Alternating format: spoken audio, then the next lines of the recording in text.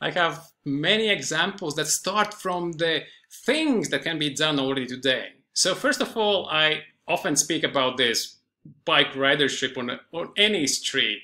And if any city asks me, do you know, like, is there a good kind of starting point? What would you like to implement? And I say, I know there are people having this counter and they have this computer vision and recognition, and they know exact number on that particular street. And when I ask the other people before mentioning the number, and I say, guess, and they, again, the random guesses come out. I say, why don't we just put one screen, just one screen that people would see the number, and that's it. We take away all of these conceptions, biases, all of the imagined implied answers that people create for themselves, starting from very basic technology. So that's one, but I have more passion about the other one because it's really about the thing everyone pretty much does on a weekly basis, sometimes even every second day, which is groceries. So data is all there, all the experience, all the products are counted, everything is on your receipt. First of all, we have the printers. And those printers can print your products in different color. Once we implement, and for example, we can start with two colors. More healthy product, if you speak about groceries, would be green, and maybe not that healthy product would be red. Imagine if on your receipt you see by the different ink printed, the greens would be the healthy selections and the reds would be possibly unhealthy. You even look at your receipt from a distance and you see what's the split, whether there's more red or more green. Then you can introduce yellow if you want. But then the same thing, we can scale it up so easily because all of the shopping cart content is in their database. And from a database, the data can be used. And that can be used to project for the individual, maybe at the counter, but then also aggregate on the screen in the supermarket, or somewhere on the wall. And then for the urban space and urban interaction, we even have this color to be lit outside, especially in the dark part of the day. So you see the grocery stores on your street and they just project not what they say to be done, but what the other people today have purchased and what was the split percentage-wise. And if there were more green percentage of all of the shopping carts today, then it lights up more greener.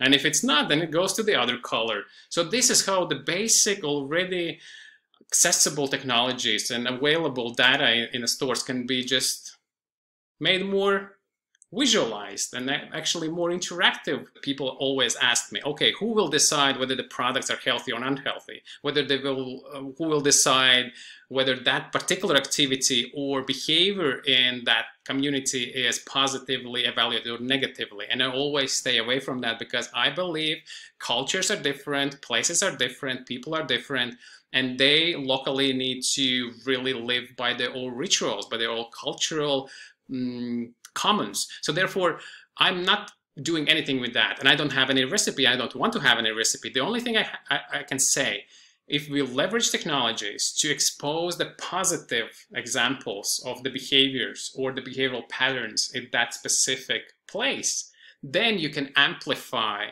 the spread of that positive behavior you've chosen collectively in that society and community. So therefore, it can be so that social influence, by definition, can bring people any direction. So therefore, we as a technology designers and flourishing cities architects, we need to be mindful that before we really deploy and implement, we have to understand that there could be this backfiring effect, or the social influence one day would tell that everyone is purchasing red groceries or everyone is doing something else. So therefore, social influence works effectively both ways. What we as designers, as architects, we could put some thresholds or put some smart or intelligent algorithms that would capture the moment when the exposure of the positive others is decreasing, and we don't want the technology to amplify the social negative influence. So therefore, there should be a smarter or more intelligent, wise ways how we can pre-program algorithmically, and actually not to kind of mislead anyone, but look at the larger data perspective backwards, where we had the support, and then we just changed the perspective of the time frame that we exhibiting the data. So everything is data driven, first of all, so there is nobody saying anything, it's just what other people are doing, and then we collectively, from those who are positive examples, we use that. So that's, by the way, tool number 7 in a Transforms Me design framework, which I give out to the communities and companies and students, which is a scientific collection of the tools applicable for tech designers and especially for transforming cities. So therefore, there is out of 8 tools, 1 speaks about avoiding this negative social influence. There are so many things I would like to test, but mostly it's not about how fancy technology we can get. I believe we can get pretty much very advanced technology of various kinds. I'm more inclined to those research scientific studies that would prove or would validate something about my personal and other researchers' discoveries, what really makes individuals transform on the deepest possible human level. And I would start with a very commonly but present behaviors that are not healthy or not contributing to the well-being and flourishing, that are frequent and would have a major impact to the societies. And I would definitely use the basic idea that I already originated from this 3-layered architecture, which is tool number 5. It's data, intelligence, and transformation.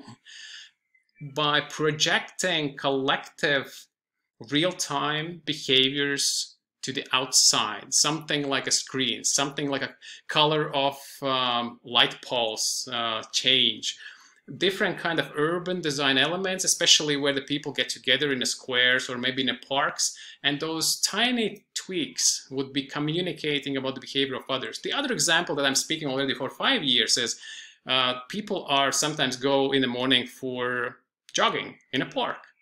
And then some people can see the park from their window. And there might be this day when there's a heavy rain. And people, like, naturally, their motivation is combined by the weather forecast, the actual weather. And then it depends also how many others are in the park running. And imagine if in the morning and there are people have been there, but when you open up the window, you see this like 20 seconds, 30 seconds, and maybe you see one person or nobody. But those light poles have changed the color slightly based on how many runners were this morning outside, and see whether that is bringing more increase into that particular choice in this community. So always this whole scientific experiment starts with putting out the sensors, collecting data, and collecting the baseline, and then we start with introducing some intervention, some kind of urban reflection about others. And then we see whether that brings an increase on top of that baseline. So parks with the activities, grocery stores with the purchases, and there's also not only all of the data that is at the counters, but also there could be smart carts where you place stuff in your cart and the cart is signaling you by the colors. So all of those ideas are something that can be done already today.